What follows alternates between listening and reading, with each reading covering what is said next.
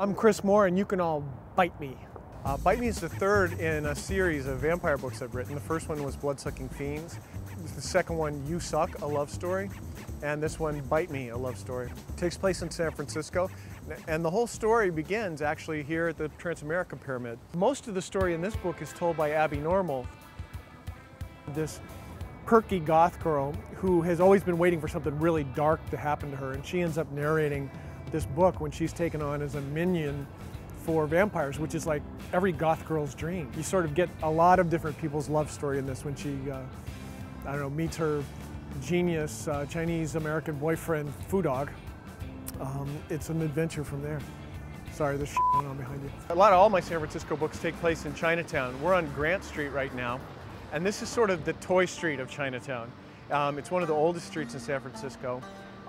During the gold rush, the entire street was brothels basically on either side of the street, which is why they built this, this church that warns everybody, don't be a hoe. That bus is called the Dirty 30. I get the flu every time I get on it. I swear to God. Well, the main antagonist in Bite Me is Chet, the huge shaved vampire cat. In the last book, he was shaved so the vampires could feed off him because they were getting too much fur in their mouth.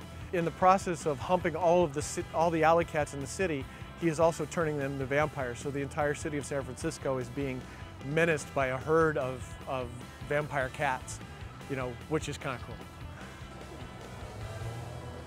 You can get a haircut in Chinatown for $6. I was headed for a trip to England to research a book, and I got one of these $6 haircuts. And the entire time it was on a tour, they all treated me like I was a Make-A-Wish kid because the haircut was so bad.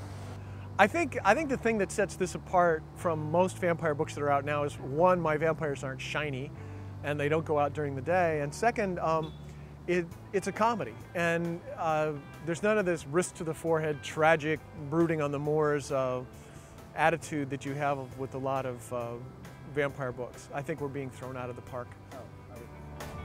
Bite me. Hey, bite me.